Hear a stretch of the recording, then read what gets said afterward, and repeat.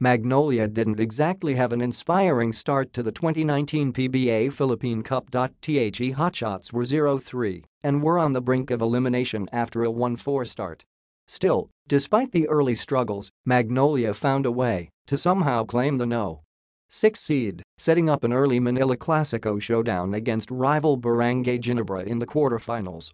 Now, after a long fight just to make the playoffs, the Hotshots turn their attention to the Gin Kings for what should be another explosive showdown.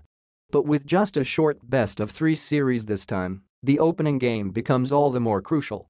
Medyo napa-aga guard Paul Lee said on Manila Clasico. Crucial young game 1, yung sinasabi samin ni Coach Chito. Parang game 7 na kasi kung sino talaga maka-una, yun na matas ang chance manalo sa series, he added. Coming of a championship run in the 2018 Governor's Cup, where they won a Manila Clasico series in the semi-finals, the Hotshots had a rough end to their schedule in the All-Filipino. At one point just before the All-Star break, Magnolia played a full set in one PBA week.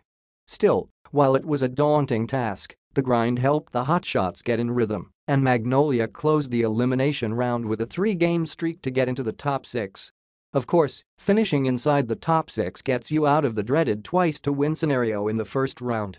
Sobrang importante samin yung best-of-3 kasi naman naman ma-eliminate ng maga.